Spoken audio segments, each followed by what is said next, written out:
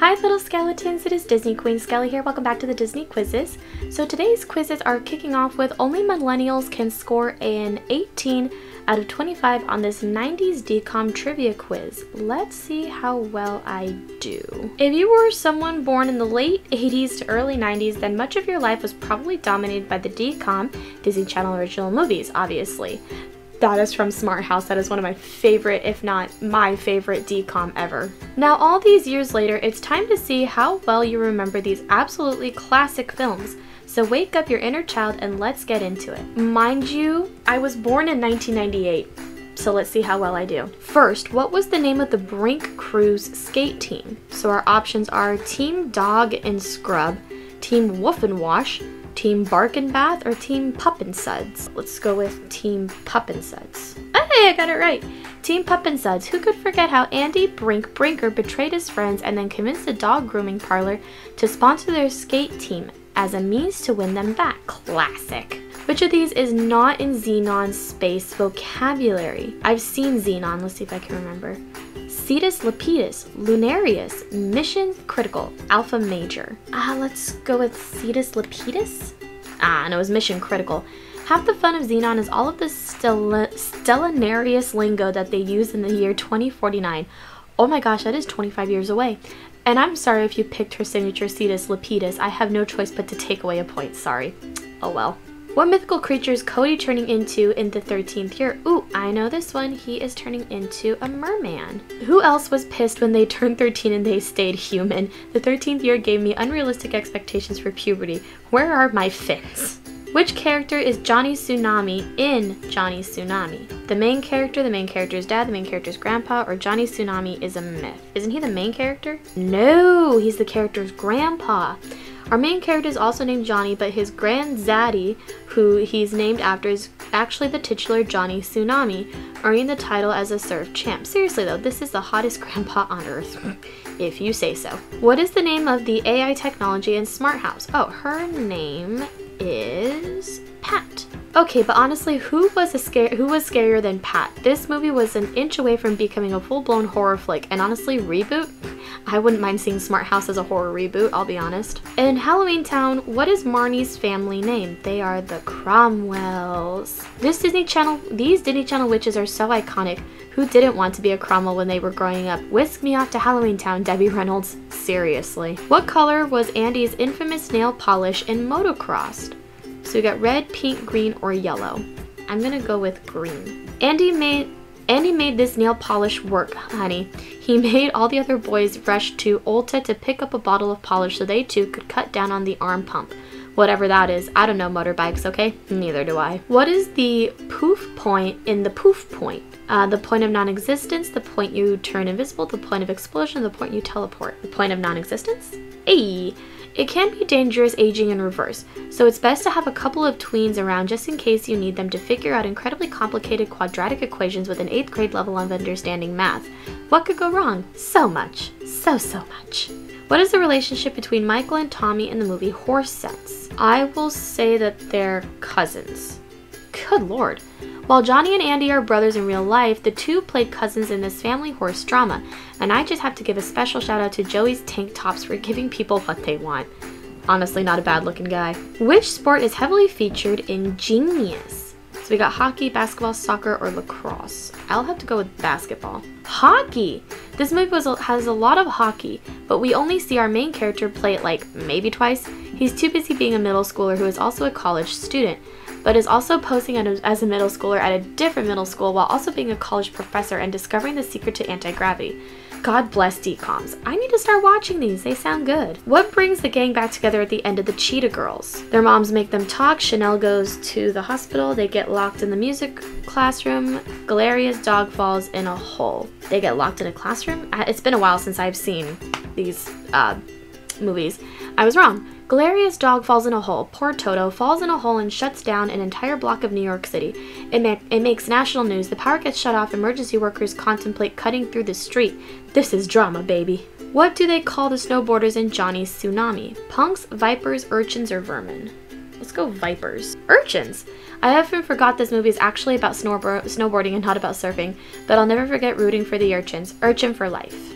Finish alert. There's no gravity between us. Our love is... I think it's stellar-tastic. Dang it. Automatic. Oh, that's right. He was that, that musician guy. Who could forget the absolute babe that is Protozoa, or the classic song Supernova Girl, or this beautiful doll Xenon made of him to win a fan contest, all seared in my brain. What kind of aliens were Ariel and Cosmo in Stepsister from Planet Weird? Slime aliens, fur-covered, gas bubble, or light particle? Oh, I'd have to assume gas bubble. Yep. The only reason I'm assuming gas bubble is because 1, it's Disney Channel, which means kids watch it, and 2, kids laugh at farts. Life is hard on Ariel and Cosmo's home planet Zircalon. If you're a freedom fighter gas bubble who disagrees with the planet's dictator like Ariel's mother was, you'll get popped. That's right, mommy popped. Traumatic. Which one of these DCOMs was not based on a true story? Double Teamed, Gotta Kick It Up, The Color Friendship, or The Genie Project? I've heard of Double Teamed and The Color Friendship. I've heard of Gotta Kick It Up too. I don't think I've heard of The Genie Project. I'm gonna go with The Genie Project. The Genie Project was based on a book, not a true story, and that is abundantly clear as this chimp steals a mail truck, ends up getting sued, and has to testify in court. I mean, kind of wish it was true though, right? Honestly. What flavor milkshake does Brink throw in Val's face? Let's go with vanilla, because that's... Oh, it was chocolate. That and vanilla is usually like the most common thing, like milkshakes thrown at people. What a moment in cinema. Val had it coming the entire movie, and when that chocolate shake finally splattered all over him, an entire generation cheered. What is the name of the band that sings Slam Dunk Da Funk, which Ben and his friends know all the choreo to in Smart House? I was supposed to remember the name of them? Let's go with Together. Damn it, it was 5. Of course it was 5. This British boy band apparently captured the hearts of Ben and company, leading them to spend hours learning choreography, like all straight middle school boys too. I need to rewatch Smart House. That is my favorite DCOM ever. Why doesn't Kelly's dad show up to her drill team competition in Cadet Kelly? Oh, he fell off a cliff. What a clumsy guy. Gotta be careful when you're bopping around taking nature pics. Those cliffs are known to come out of nowhere, and suddenly you're plummeting to your doom with your only teen daughter to save you. Cadet Kelly is actually not a half a bad movie. In fact, Luis liked it pretty well. Not his favorite though, that will still go to Dad Napped. Which A-list celeb was an extra in the 13th year long before they were famous? Ooh, I'm gonna go with, I hate to say it, Brie Larson. It was Kristen Stewart. Oh, she was so cute. Little baby Kay Stu played a disgruntled middle schooler waiting in line for the water fountain. What a role. Her mom was script supervisor on the movie, so naturally her daughter was given a small part. Hollywood, baby. That's cute. What kind of creature was Calabar's administrative assistant in Halloween Town? Shit. I think she was a pincushion woman. Yes, she was. Why is she a pincushion? No one can say, but she leaves quite the impression in the few moments she is on screen. We'll never forget you, pincushion lady. At the end of Luck of the Irish, another favorite of mine, it's Smart House, Luck of the Irish, Read It and Weep, I could go on. In the end of Luck of the Irish, Kyle banishes the evil Seamus to the shores of Great Lake. The Lake of Erie. You don't know how to pronounce your ancestors' lakes, or he says something like that. It's Oiri. And he goes, oh, my ancestors are from Cleveland. Beating the evil leprechaun at his own game, this DCOM ends with a wholesome drowning in the middle of our nation's Great Lakes, and that's fun for the whole family. Glug glug. In Can of Worms, what is this alien's profession? They got jobs? Let's go with an accountant. Talent manager. Are you seeking representation? I suggest looking elsewhere. TBH, he was just one of many aliens in this film who made it their mission to give us nightmares for life, and they succeeded. That looks nasty. Never. In Don't Look Under the Bed, Francis's little brother gets captured by the boogeyman in what? Toy car, paper bag, a sock, or a bedsheet? I will assume a bedsheet. It was a sock. Of course, what else would it be? Arguably the only silly part of this movie that still terrifies me even though I'm in my 30s. Check in on your imaginary friends, y'all. Okay. What made Jack famous in You Lucky Dog? Rescuing his dog, reading his dog's mind, winning a dog grooming competition, or hosting a doggy talk show? Let's go with reading his dog's mind. Ayy! Oh, to be a dog psychic, and not only a psychic, but being able to fully channel dog spirits to the point of chewing on shoes and burying bones in the backyard using just your bare hands and mouth. Disgusting. Oh lord. And finally, what was the very first DCOM? Oh shit, was it Brink? It was Under Wraps. Oh shit, hang on, we're gonna go back to the top and read that.